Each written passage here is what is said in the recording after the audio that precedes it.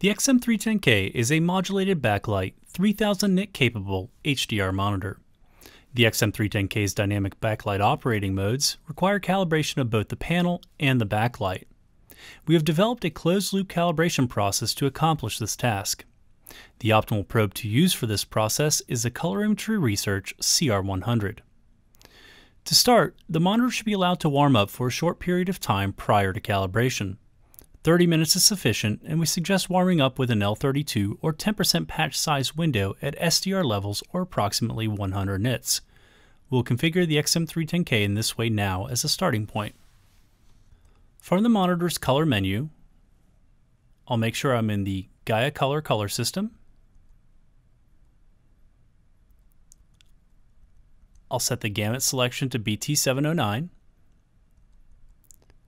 And I'm going to set my EOTF to Gamma 2.4. Next, I'll verify luminance mode is set to dynamic. And this will give us approximately a 100 nit SDR output when displaying white. We will allow the monitor to warm up for a bit at this level with a 10% patch window, and then we will start our calibration. While we are allowing the monitor to warm up, we'll verify that we have an XM310K specific matrix saved to our CR100. If you do not have an XM310K specific matrix, you can create one with a suitable spectroradiometer using the CRI utility, or you can send your CR100 to FSI for creation of an XM310K matrix. It is important that the matrix is specifically named XM310K, as this is what the monitor will use during the AutoCal process.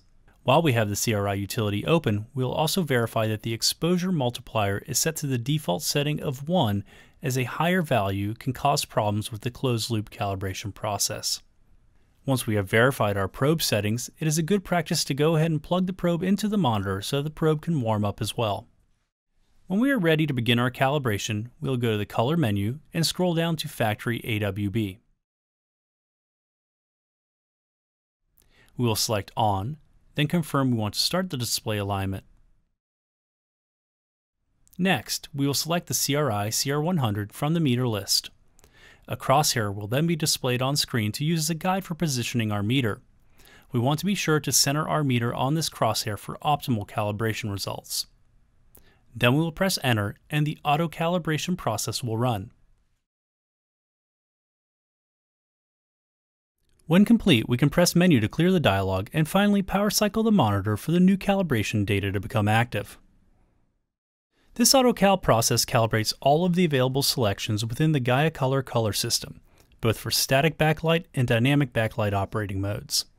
This process also calibrates the baseline D65 white balance and EOTF, but not gamut, of the dynamic luminance mode for all other color systems.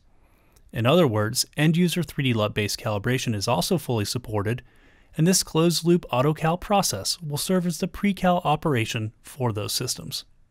If you have any additional questions about calibration, please reach out to our support department at support@flandersscientific.com.